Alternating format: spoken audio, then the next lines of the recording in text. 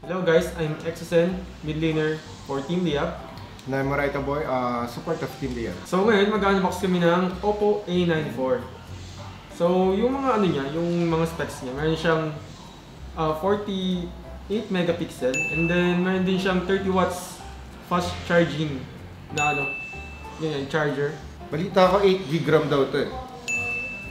8 GB RAM siya. Yeah. And comes with 128 gigabytes na storage. And then yun, i-unbox na natin siya. So, buksan natin. Teka, baka masugat tayo eh. Let's go. Wow. So yun.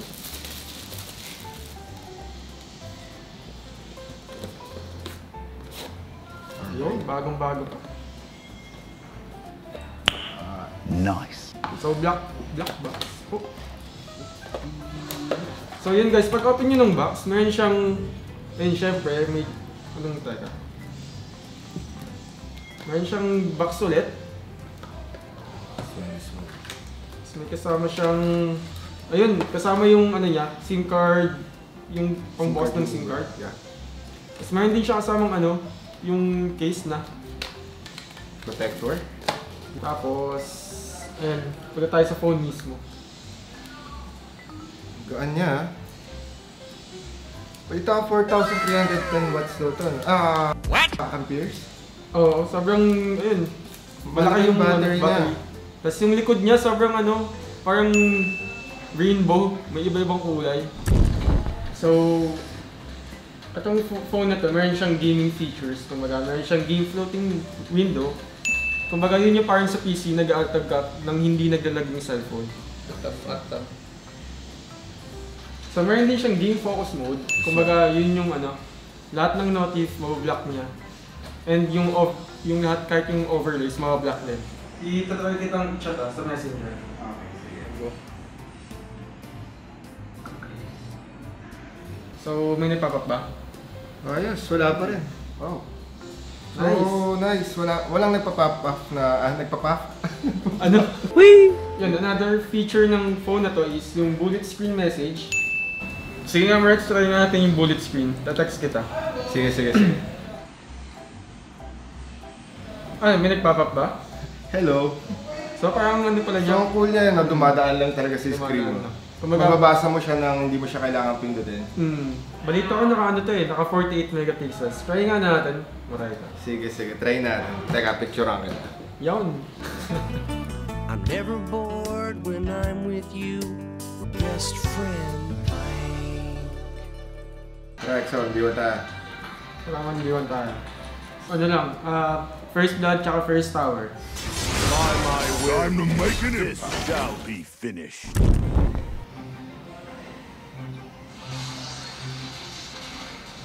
Teka, lumi ako.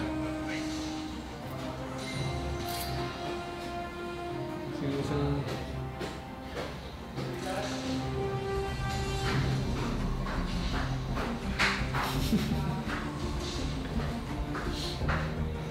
Off, moving.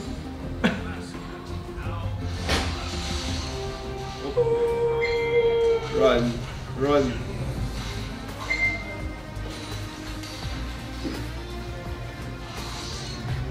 Ganda yan, kahit recording ka, smooth pa rin yung game.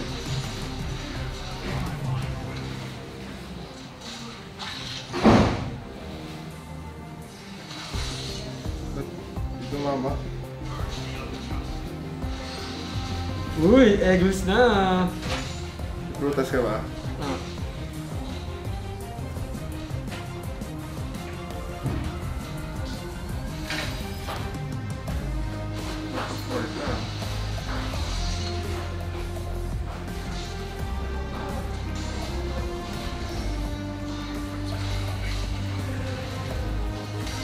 Nako!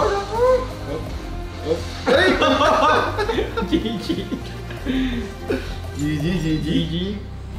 Okay, ito bonus. Bibigyan namin kayo ng tips upang ma-improve ang Wild Rift gaming experience niyo. Unang tip ay sa mid lane.